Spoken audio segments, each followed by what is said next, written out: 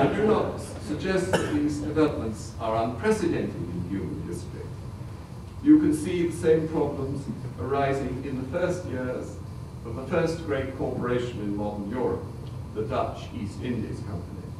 When the company was set up in 1602, it already had 1,143 subscribers in Amsterdam alone.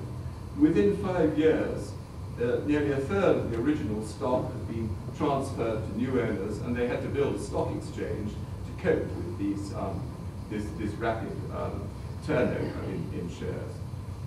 And soon, discontented shareholders were complaining both about their lack of dividends and about their lack of control over the directors and the captains of their faraway trading fleets. These unhappy investors were dubbed the Doleanten, and they put out pamphlets moaning about the self-serving governance of certain directors and the lack of transparency, which meant that all remained darkness in the accounts. In the end, the Doleanten actually succeeded, and when the company's charter was renewed 20 years later, 1622, 9 wise men from among the shareholders were appointed as a supervisory board to approve company strategy, to sign off its accounts, and to nominate new directors. All the sort of things which we think would be terrifically good if they happened here. A model for what we now call corporate governance. Actually, what seems to have modified the Doleanten in the end was the steady flow of dividends, which began as soon as the Dutch Navy had really got control of the East Indies. Nor is our own century the first to suffer from self-interested and predatory financial institutions. You may recall that Sir Fred Goodwin, in his heyday, boasted that the Royal Bank of Scotland would come to be feared as, quotes, the greatest predator of all. Not exactly what you want for a banker, but that's important, that as attractivist. Little now remains of Fred the Shred. His only monument is his enormous pension pot, and his only epitaph is his signature on a few old Royal Bank of Scotland notes, which are still in circulation. I got one from a bar coming down from Edinburgh the other day. But here it is, there's Fred's signature as Group Chief Executive, a signature which is as careless and headlong as everything else. But next to him, there's a fine engraving of a shrewd-looking gentleman in a full-bottomed wig. This is Archibald Campbell, Lord Isla, the first chairman of the Royal Bank, and crony of that brilliant and mercurial man who brought the Banque Royale in Paris to its knees as a result of the Mississippi bubble, 1720, by issuing too much paper money, something familiar there. Law and Isla were great financial innovators. They invented that ingenious device, the overdraft, which has come to our rescue so often, but they were also dodgy and unscrupulous characters. And Isla saw it his mission in life to obliterate RBS's rival, the older Bank of Scotland, and secure for himself a monopoly of issuing banknotes. So Fred and Isla are brothers under the skin, separated by nearly 300 years.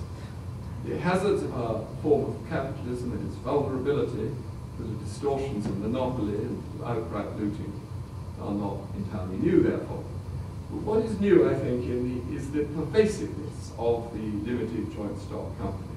In the early days of the Dutch East Indies Company, or the Royal Bank of Scotland, and in the centuries that followed, the economy was made up of half a dozen different types of organisation. There were single owners of farms and mines and factories and landed estates. There were partnerships in professional undertakings, lawyers, GPs, publishers, banks, stockbrokers, and so on. There were family firms. There were mutual and cooperative enterprises, and many variants of these, both large and small. The joint stock companies were certainly powerful, especially from the mid-19th century when they began to enjoy legally limited liability. They were not so universal or so dominant then as they are today. In fact, it is only very recently that what is now called the PLC model became so ubiquitous, taking over building societies and other mutual financial institutions, remodeling the old partnership of professional men and invading public and or charitable bodies such as schools and hospitals. Many charities have grown enormous trading arms, the managers of which enjoy huge salaries. Look at the extraordinary saga of the Colonial Development Corporation, founded by the Attlee government as a philanthropic enterprise to assist farmers in the poorest countries of the empire. After being privatized by Tony Blair, it is today a massive private equity fund which seeks out the most profitable investment opportunities across the world, not usually in agriculture at all, and usually in the richer rather than the poorer countries of the Commonwealth, and which naturally dishes out quite handsome rewards to the top managers who have engineered this transformation. But meanwhile, the institutions of old-fashioned liberal capitalist democracy continue in their traditional forms: houses of parliament, select committees, cabinet, annual general meetings of companies with shareholders' votes, public inquiries and courts of appeal, local authority elections, trusts and boards of governors of public institutions. I'm not for one moment saying that any of these institutions is defunct, and it is true that in extremis, any one of them may rouse itself to put a stop to runaway oligarchs, even to dismiss or disgrace them. But in normal circumstances, they don't often exercise that continuous scrutiny and control which they are allotted in theory. For effective purposes, it is the oligarchs in control. Now, this may seem an extreme statement of position. In any case, is it always such a bad thing? Surely representative democracy does include, and must include, a good deal of latitude for top executives to take decisions properly, and on the basis that they simply know more about the situation. They shouldn't be second-guessed by ignorant provincials. They must be given space to get on with the job. I think such blind acceptance has been severely shaken by the recent crashes. The space that the managers were allowed to enjoy has proved a pernicious temptation. We begin to ask ourselves, why weren't they stopped in time?